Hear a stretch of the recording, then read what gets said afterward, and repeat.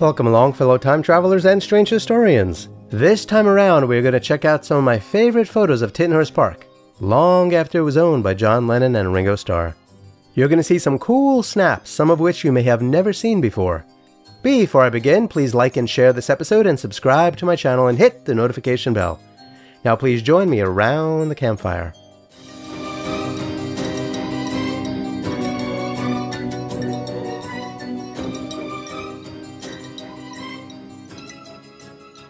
Imagine if John Lennon had not permanently left the United Kingdom and remained at Tittenhurst Park.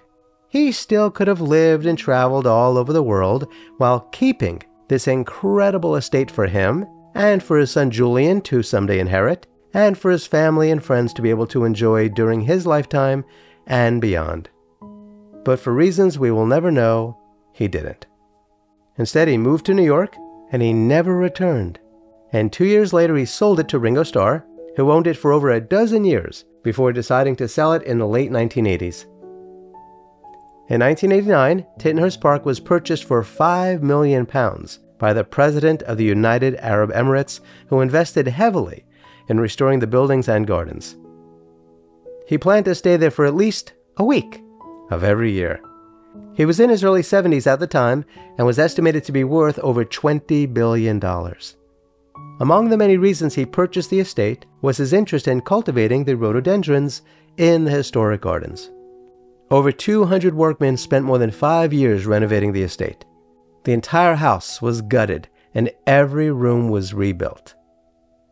The White Room, for example, was painted in a mauve tone, and massive chandeliers were hung from the ceiling. This image shows the perimeter of the estate. Now check this out. I have it on good authority that when Ringo sold the estate, he kept some of the land to himself. And if that is the case, I believe it is this area right here. From above, this is what the estate looks like today. I am going to show some close-up images in this show, but for now I mostly want to just give you an idea of how the estate has changed over time and what it is like today. Now this is still the main entry to Tittenhurst Park. There's a large wrought iron security gate off a London road that guards the entry. And to the side there's another entry exclusively for staff. And there's another entry by the former Keeper's Lodge. And there's yet another entry for staff on the far end of the property. In fact, this area gives an idea of just how much land John Lennon once owned. Remember, it was about 72 acres when he owned it. And as you can see, this area is now filled with a complex of buildings for staff. I mean, honestly, if he cared, John Lennon could have built homes there for his entire family to live in, including his son and his ex-wife. Yeah, I know sometimes you don't want to be too close to your ex, but come on. We're talking about 72 acres. But John Lennon could have taken care of all of his friends and family if he would have just held on to Tittenhurst Park. The former stables and garage were enlarged and now include several guest houses. In fact, it seems as if they were combined with the former Forge cottages. And of course you've seen those before because the Beatles took photos in front of them. The wing of the mansion, where John Lennon built his recording studio, was torn down and it was replaced with a larger two-story structure. The Cape Dutch cottage was substantially expanded in order to create living spaces for guests beneath it. The pool was redesigned, it was certainly enlarged, and it was covered with a steel dome bullet and mortar-proof cover. And so yeah, if you had any plans of flying over Tittenhurst Park and dropping any bombs on the swimming pool, forget about it because it's not going to make any difference at all. Whoever's in there is just going to keep on swimming. By the way, don't do that. I really love this. A marble-paved tunnel was built to connect the pool to the house. And check out that glass roof. Isn't that wild? And you can see that rooms were built within the descending slope. The historic gardens were restored and new gardens were created, including a circular arboretum and man-made streams. Also, a stream valley was formed to lead down to the lake. And paved footpaths were created all around the property. As you can see, the statue of Diana and surrounding fountain are still there. Now this is pretty cool. The man-made lake that John Lennon had built was more than doubled in size, and a teardrop-shaped addition was added to the north. And there's a waterfall connecting the lakes. This is another example of what could have been done with this estate had John Lennon kept it. Check this out. A Grecian-style summer house was built along the south side of the lake. Now, prior to this one, there was another summer house there, but it was torn down to make this larger one. Remember in the Imagine film when John Lennon and Yoko Ono were playing chess in that small structure? Well, it was right there, in that small man-made island, in the middle of the lake. And as you can see, a couple of water fountains were added. I hope you're enjoying the show so far. Before I continue, can you please do me a favor and like and share the show? And kindly subscribe to my channel and hit the notification bell. And please share your thoughts in the comments below. Now, I don't claim to be a mind reader, but I think I know what you're thinking right about now.